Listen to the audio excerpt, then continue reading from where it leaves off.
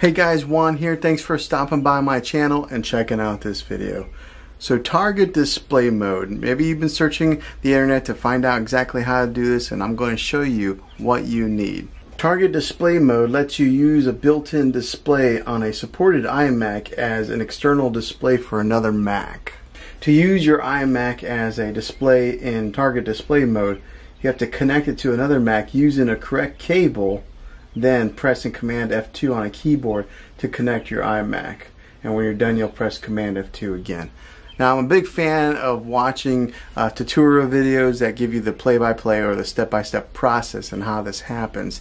So I'm going to do that right now. I made another video that I'm going to splice right in here that shows you what you need and which cables you need and what steps you have to do. So let's go ahead and dive into that. So right here I'm using a 13-inch newer MacBook Pro. It's one of the, I think it's 2017 is what this one is, but they make these now with just the USB-C ports, so you gotta live that dongle life. Apple's made it a little bit more difficult now that they only have the USB-C inputs and they don't have those old HDMI imports like they used to on their older MacBook Pros. So in order to do this, you need an adapter. So what you'll need is an adapter that looks just like this. This is a Thunderbolt 3 to Thunderbolt 2 adapter, and I'll have a description or a link in the description down below where you can get this.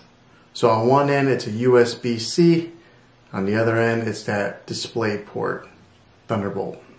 Also you'll need a Thunderbolt cable like this. So I went with the 0.5 meter cable. So it's kind of a short one just because I don't like a lot of wires being shown on my desk setup, so I went with the shortest one that they offer.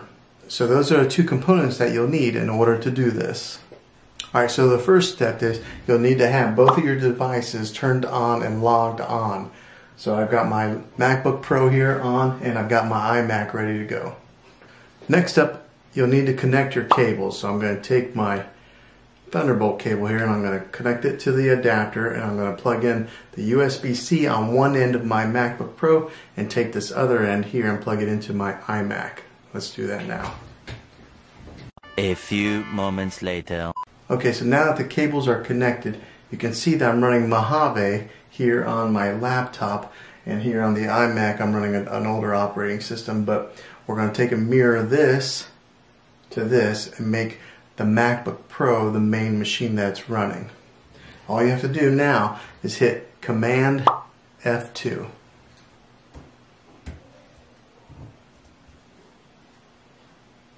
Okay, and now you can see both devices are connected together. This one's being used as an external monitor or an additional display to the MacBook Pro, and the MacBook Pro is the main machine running to both of these. So I hope this helped you out. Maybe it was a good solution for you. If you like this video, make sure you hit thumbs up and make sure you subscribe. I do tech videos and tech reviews all the time. Thanks a lot for watching this, guys. Until next time, be creative.